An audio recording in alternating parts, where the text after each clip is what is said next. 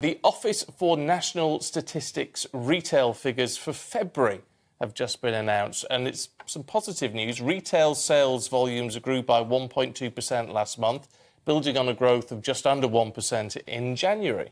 Retail expert Jeremy Baker is here with us now to go through the figures. Good morning to you, Jeremy. So this is positive news this morning, isn't it? I mean, we're heading in the right direction, which is up. Yes, things are getting better, slightly better, and some of the figures are slightly down, but generally things are getting better. People like shopping, they like possessions, they like dressing up. And, the whole retail thing really fits in with the consumer psychology. The difficulty for retail is it's in the front line of the anti-inflation.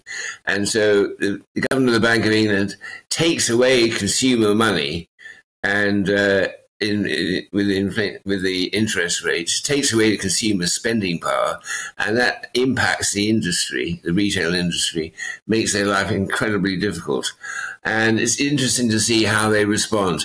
Some are responding absolutely brilliantly, like Aldi and Lidl, by really simplifying retail, simplifying things, cutting prices the whole time.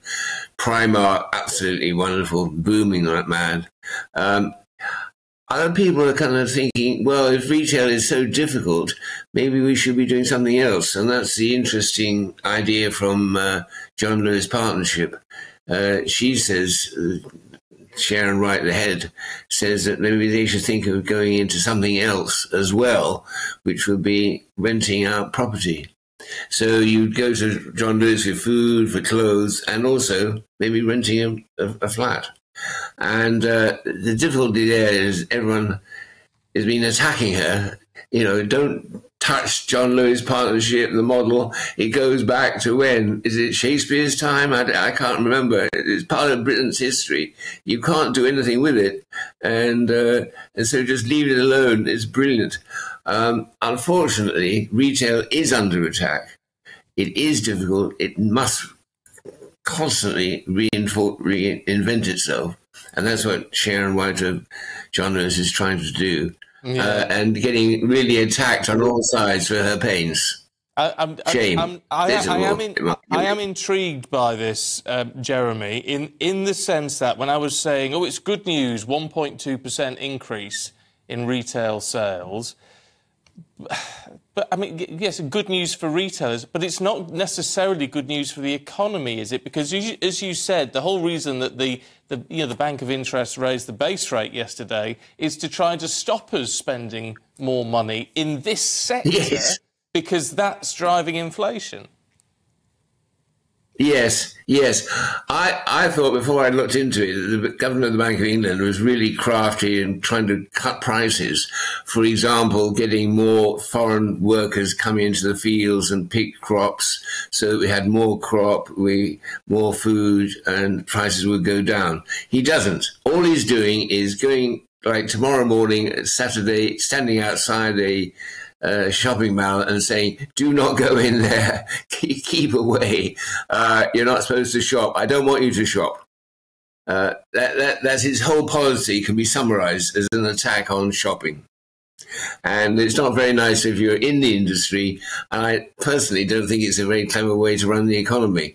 But, they're the bigger people in the economic system than retail, so that's the way things go. Jeremy, we're talking a lot at the moment about food inflation as well. I mean, some items like oil and pasta, they're up 60%, sometimes even more. But food store sales volumes rose by 0.9% in February 2023. That's very interesting, isn't it? That's despite this high inflation in food, we're buying more of it. Yes. Well, Christmas is a time of letting go, and then sort of come back after Christmas. You try to economise, but I don't find that you do, actually. You just carry on spending and enjoying. The thing about retail is, on the negative side, you've got the Governor of the Bank of England saying, stop buying, just go away from the shops. And at the same time, the consumer's thinking, wow, I love these biscuits are absolutely delicious. This shirt is wonderful. I must get another one. So the consumer psychology is pushing more, more, more, buy. And the governor is saying, no, stop. And it's a kind of battle between these two forces. And in February, in my opinion, anyway, the good people had a little bit of a moment when they pushed things forward.